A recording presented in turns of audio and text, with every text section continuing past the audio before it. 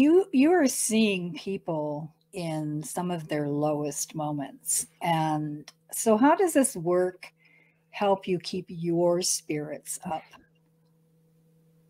Yeah. Um, Debbie, music just has that capacity, hey?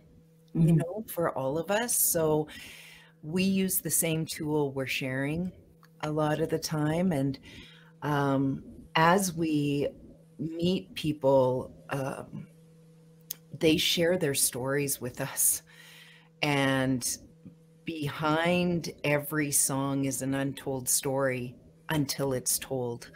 And we hear those all the time. Mm. I had a particularly heart tugging moment for myself.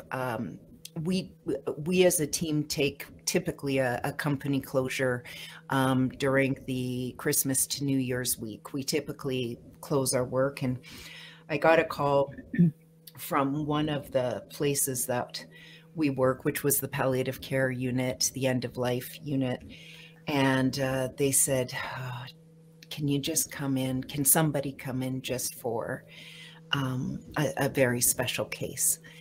And I knew that I wasn't going to call my team. They were tired. We're still tired, but they needed a break for themselves. So I kind of grumbled a little bit, and I went, "Oh, okay," because when people ask, we go. And I went into the palliative care unit, and a nurse met me at the elevators as I came off, and she began to tell me we were going to move quite quickly to the room I was going to be at.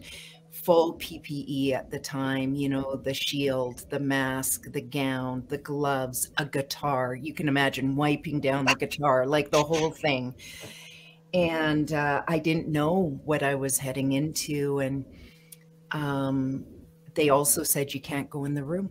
So I had to go and stand at the door. So constraint, like all these things, barriers, all of it. I was wearing a barrier. The door was a barrier.